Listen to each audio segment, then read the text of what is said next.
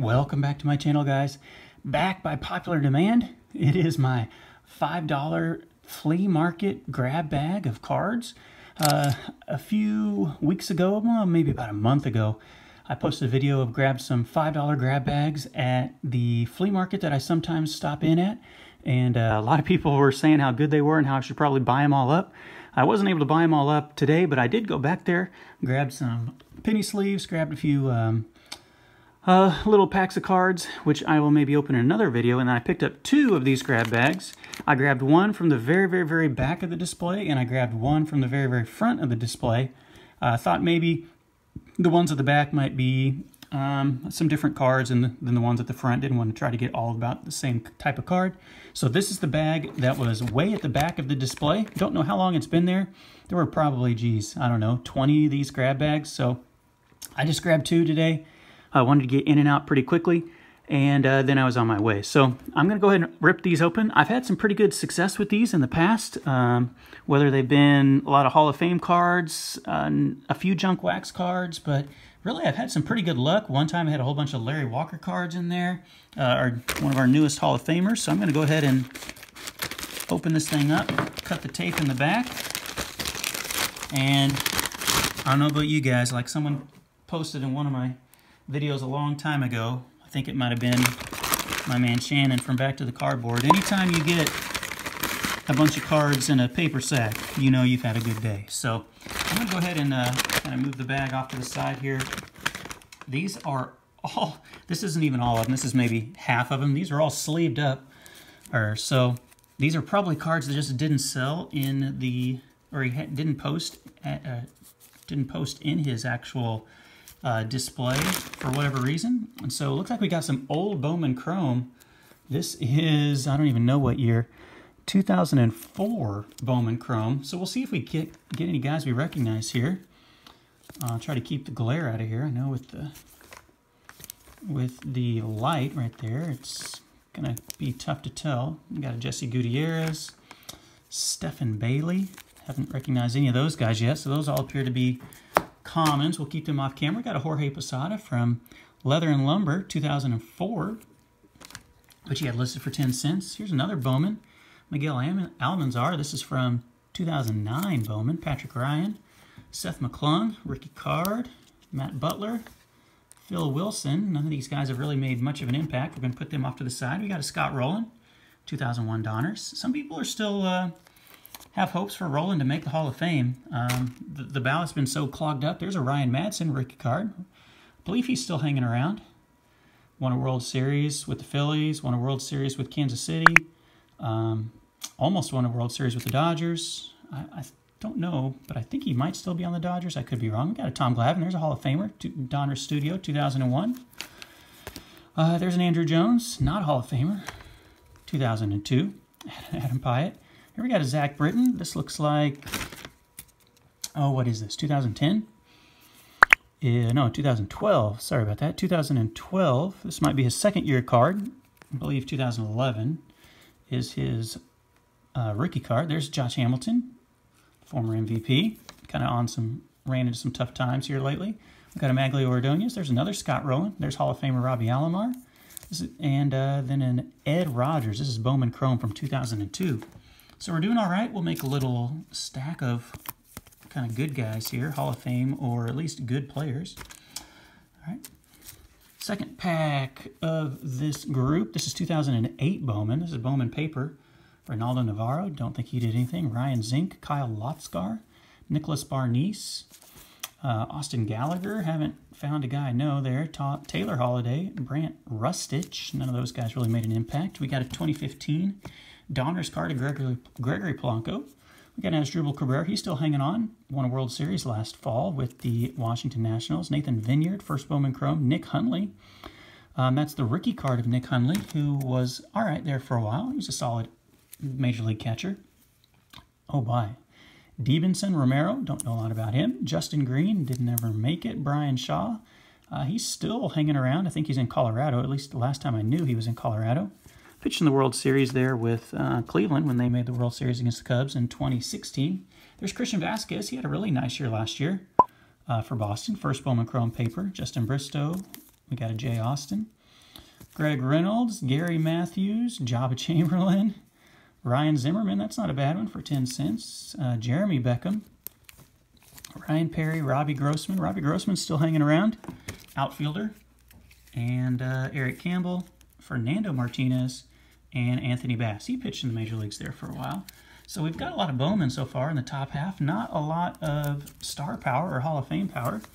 Here's a Topps Heritage, looks like from 2008.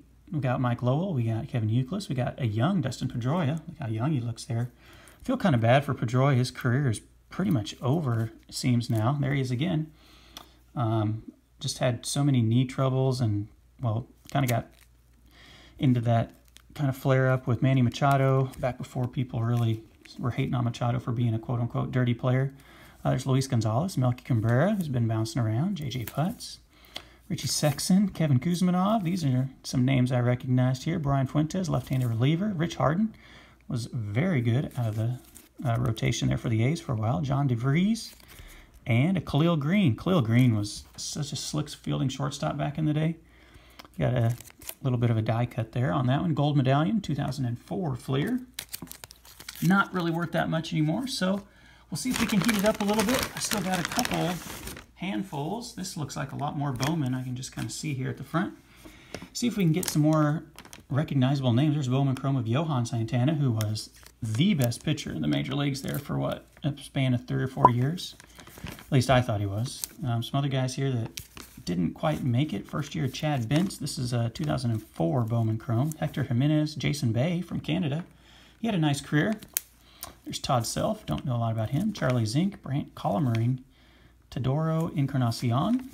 And now we're going to go here to Donruss. This is in Spanish. See, Donruss Estrellas.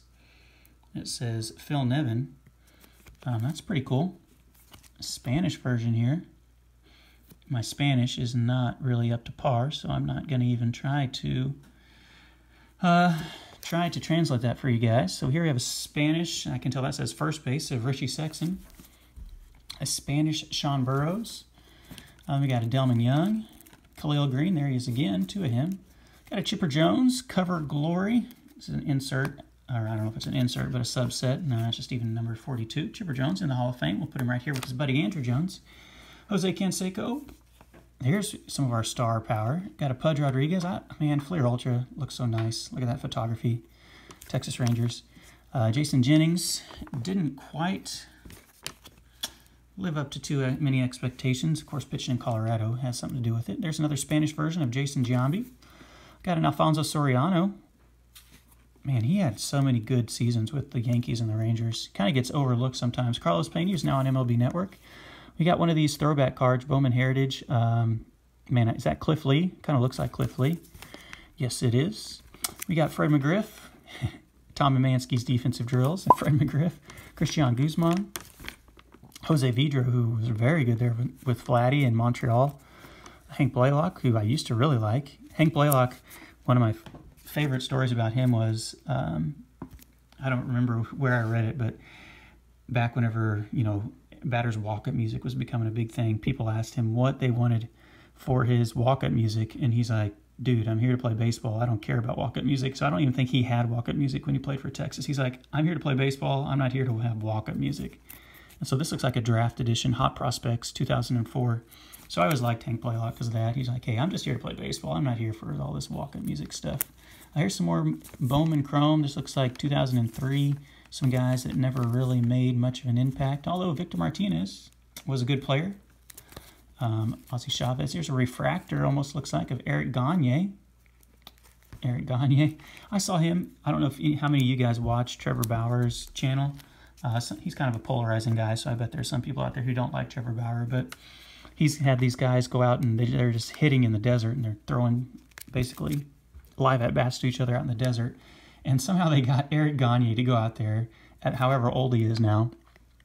He was born in 1976. So you've got a 44-year-old Eric Gagne out there throwing fastballs and changeups to these young kids out in the desert in the middle of Arizona. And it was pretty funny. If you really want to find it, I bet you could find it on there. Search for Eric Gagne and Trevor Bauer's channel. There's a Bowman's Best. That's actually pretty cool. Cal Ripken Jr. I never really collected a lot of these Bowman Best cards back in the day. Cal Ripken Jr.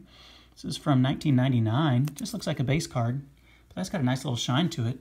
We're going to take Pedroia down and put that one up right there. That one's really nice. Whoops, it's going to slide down. That's okay. Got a Barry Bonds Silver Slugger. I've never really seen that like that on the side. Silver Slugger. It says SS5 on the back. That's interesting. First Barry Bonds. We'll put him back up there where I wanted that other card to go. Hesop Choi, Ryan Klesko, Dimitri Young, Trevor Hoffman in the Hall of Fame. Carl Crawford, kind of speaking of running into rough times, he's had kind of some bad stuff going on there with those 2 people drowning at his home as part of his shooting a music video, and a young child fell in the water and then someone else dove after him, and they both ended up drowning. There's Roy Halladay, rest in peace, and Jimmy Rollins, who's had a really good year. Look at that flow in the back of his hair, man. I don't remember him having that long hair. Maybe this is a young Jimmy Rollins there. No, not really. All right, we're about to the bottom here. We'll go ahead and grab the last stack of cards, put it off to the side. My paper sack is empty. Looks like we got more of these Bowman cards. So I'll go ahead and try to breeze through these pretty quickly because I'm already at the 11-minute mark. We've got all these guys, first Bowman Chrome cards of guys that did not make it. I don't even remember any of these guys being in the major leagues. Kyle Nichols, Brandon Moorhead, I kind of remember that name. Julio Pimentel, I remember him. You don't think he ever did much. Ryan DeRost, or Kenny DeRost, excuse me. Abel Gomez, Juan Sanricio. We got a green here, I guess because this is not a prospect card, a base card of David Murphy. He has some good years. He was part of the 2011 Texas Rangers, lost in the World Series. Elliott Johnson, he was part of the trade, the Wade Davis and James Shields trade. Elliott Johnson was a part of that as well. We got Jace Tingler. That name sounds familiar. He might be from my area. Yep. He is from close to Kansas City. You can see he's from Smithville, Missouri, which is close to Kansas City. I knew that name sounded familiar. All right, continuing, and Jim Blurt. None of these guys really did too much. Jeremy Hartz, Nick Massett. He might have been all right there for a while.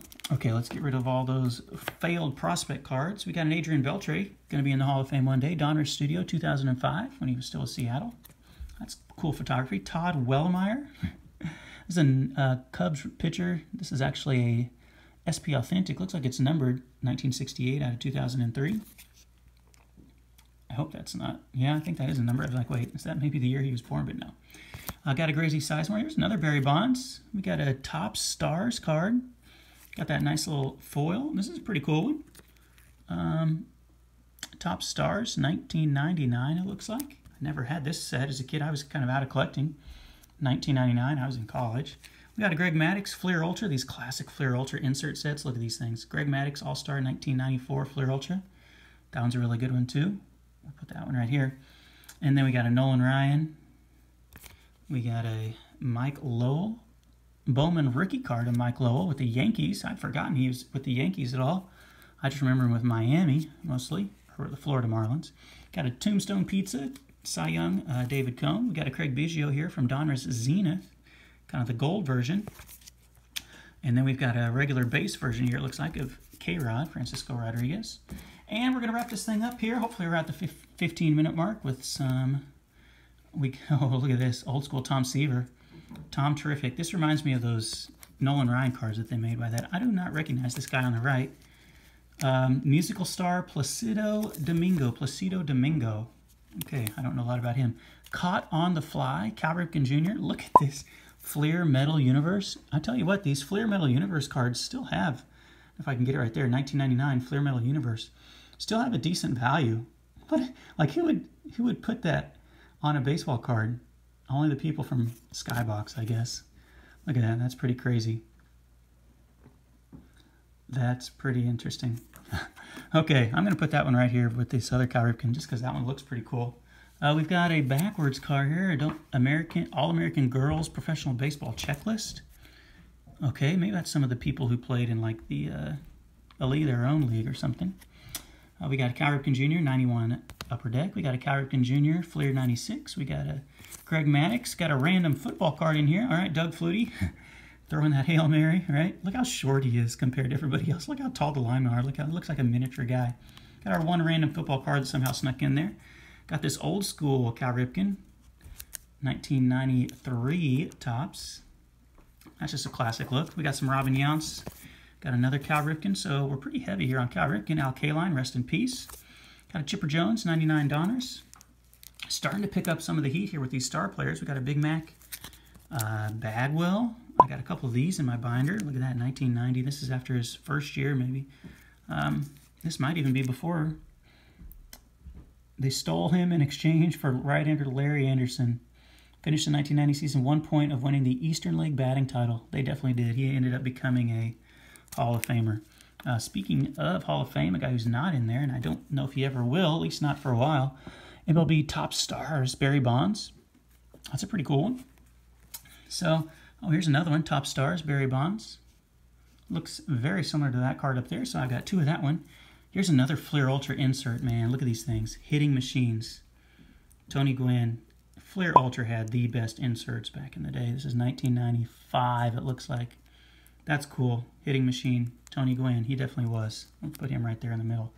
And then we're going to wrap it up with a Nolan Ryan. We got a Randy Johnson, Strikeout King, and a Greg Maddux. That's pretty cool. Shows you their pitch grips, right? Whether it's fastballs, curveballs. Obviously, this is the same person because you can see their knuckleball. They didn't throw a knuckleball. And then a split finger fastball.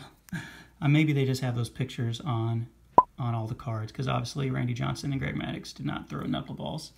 But those are pretty cool. Another Fleer Ultra insert. This says, I can't even read what it says up there at the top. This one is obviously 95 Fleer Ultra, and this one says like a gold medallion edition.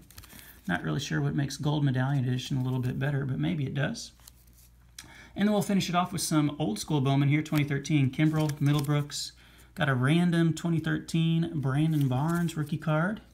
There's another Greg Maddux and a Kenny Lofton to wrap it up there. So there you have it, guys. Went a little bit over 15 minutes. Apologize about that. If you made it all the way to the end, you got to see some pretty cool cards. Probably my favorite ones are these Fleer Ultra inserts. I really like those Fleer Ultra inserts. The Caught on the Fly Fleer Metal Universe, I just think is such a wacky card. And then the Hitting Machines. This is just such a nice look. So thank you so much for watching, guys. I'm going to open up that second box or second grab bag in a future video, but I'm just going to save it for now, try to space it out a little bit. So be on the lookout for this second bag, grab bag opening. This was the bag at the back of the display. And here before too long, I'll open up the bag that was at the front of the display, and we'll see which one had the better cards in it. So thank you so much for watching, and I will catch you all in the next video.